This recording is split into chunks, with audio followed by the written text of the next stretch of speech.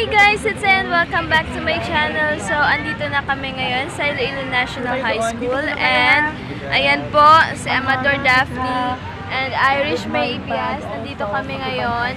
Ayan. So, ang haggard po ng face namin kasi nga, nakakapagod yung biyahe. Nag-start kami sa Libertad na 4:30. I know, actually, nag-travel kami 6 o'clock ng van. And then, nakarating kami sa Kalibo ng 7 o'clock. Ayan. Tsaka, naghintay kami ng van doon para mag-transport to Iloilo. And then, so sad kasi nga, naghintay kami sa wala. Naghintay kami sa wala.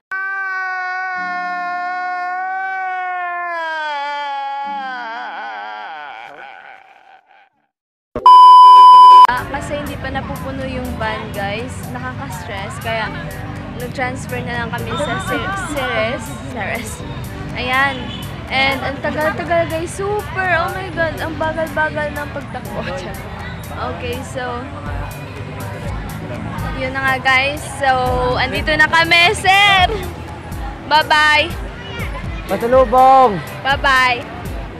So, pupunta pa sina sir doon sa registration area para i-register kami.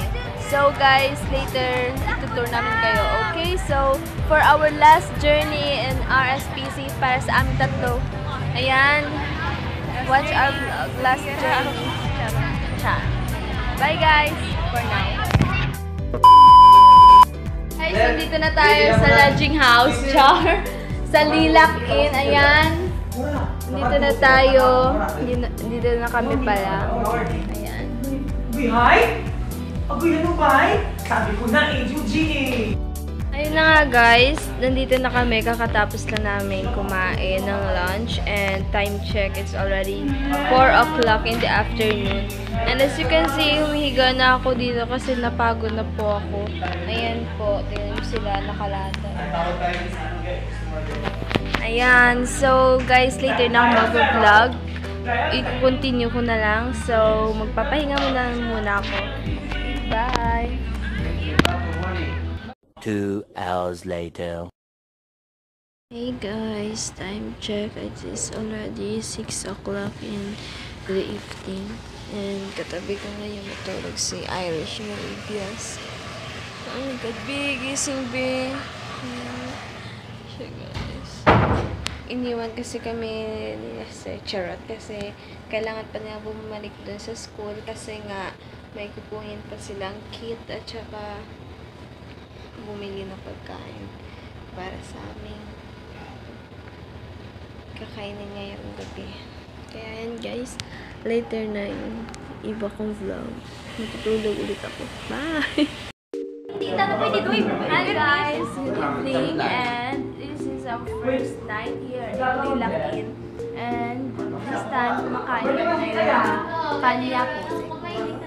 Nagsaliti na ako kayo, nasaan ang Ang ulam kasi namin is yung choose to go. Yan ba yun? Tapos nag-attend ng fried chicken.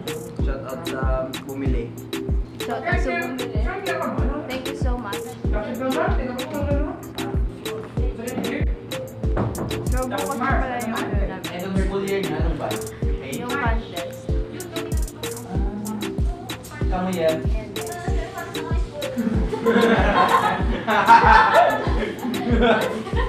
Ako na.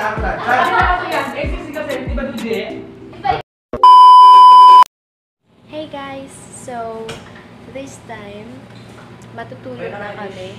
And these first days, wala na rin naman kaming masyadong ginawa kasi napagod din kami sa may biyahe. Kasi 6 hours from our place, which is Libertad, hanggang sa Iloilo.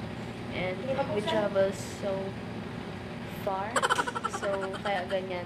Tulog na yung mga kasama namin. Ayan na po. Si Sir nagsusulat. Yung mga kasama ko, nagigan sila. Yung iba dead na. Dead. What I mean is, ayan. She's doing her evening routine. And, yun na nga.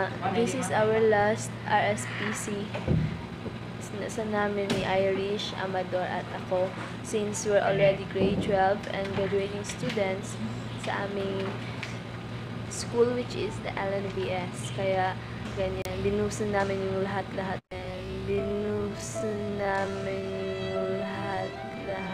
the best namin para makapasok kami sa RSPC. And I hope na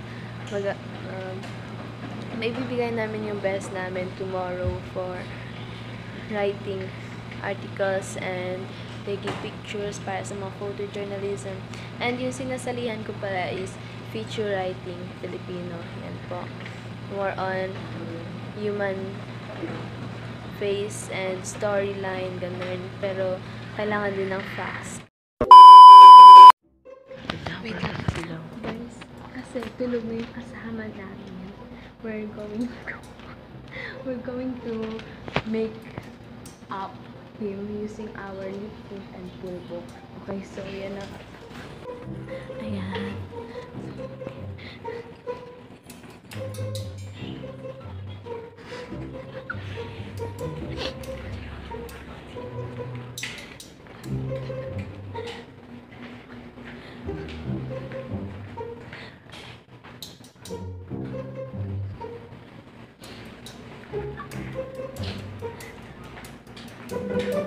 Ginagawa mo.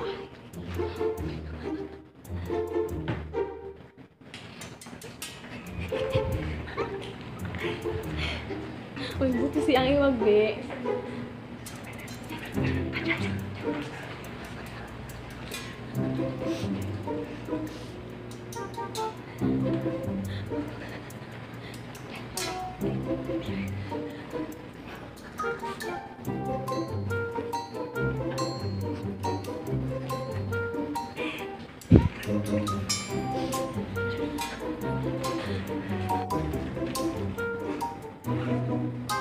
Sorry.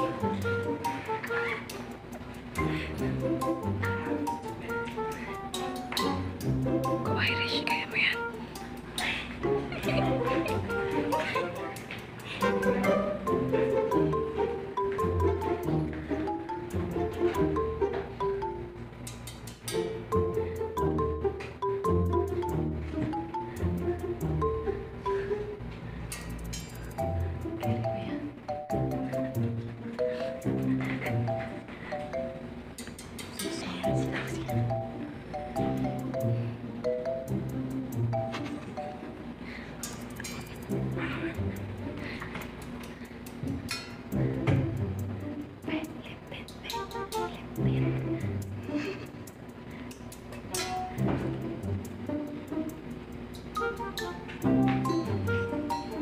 Sige, tato na ang tidori.